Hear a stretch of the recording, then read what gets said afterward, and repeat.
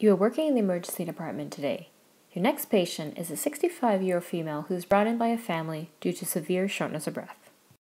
On arrival, she is sitting upright. Her vital signs include blood pressure of 180/90, heart rate of 120, rest rate of 34, and oxygen saturation of 80% on room air. Your nurse quickly put her into a monitor bed. They also put 100% oxygen on her by non-rebreather. They quickly establishes 2 large bore IV. When you speak to the patient's family, they describe the patient has been having 1 week of increasing shortness of breath and leg swelling. In terms of her shortness of breath, it is worse when she lies down and when she exerts herself. Because of the shortness of breath when she lies down, the patient has been needing 2 to 3 pillows to sleep. She has not traveled anywhere. She does not have fever or cough. In terms of her previous history, she has a history of a myocardial infarction 5 years ago and a history of congestive heart failure. This morning, her shortness of breath got worse and she started having pink frothy sputum.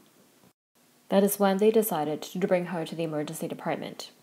You go to examine the patient. Her oxygen saturation is now 85 to 87% on 100% oxygen. She is still sitting upright and she has tracheal tugging and intercostal indrawing. She is only able to speak 1 word at a time. Her JVP is 8 centimeters. She has bilateral crackles up to her apices. She has bilateral 3+ pitting edema up to her knees. You ask for a 12-lead ECG, which is normal. You also call for a portable chest X-ray. It confirms your diagnosis that the patient is having a severe CHF exacerbation. You call for the respiratory therapist to start the patient on a BiPAP machine. You ask the nurse to start the patient on a nitroglycerin infusion. You also ask for routine blood work.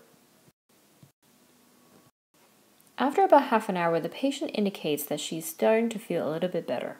Her respiratory rate has come down. She's able to explain that she has missed 1 week's worth of her water pill. She has gained about 10 pounds this week on her own scale. You ask the nurse to give the patient some furosemide. After 2 hours, the patient is able to come off the BiPAP machine and maintaining her oxygen on only 4 liters of oxygen by nasal prongs. She had diuresed about 750 cc of urine. You now consult the inpatient team to take over the care of this patient.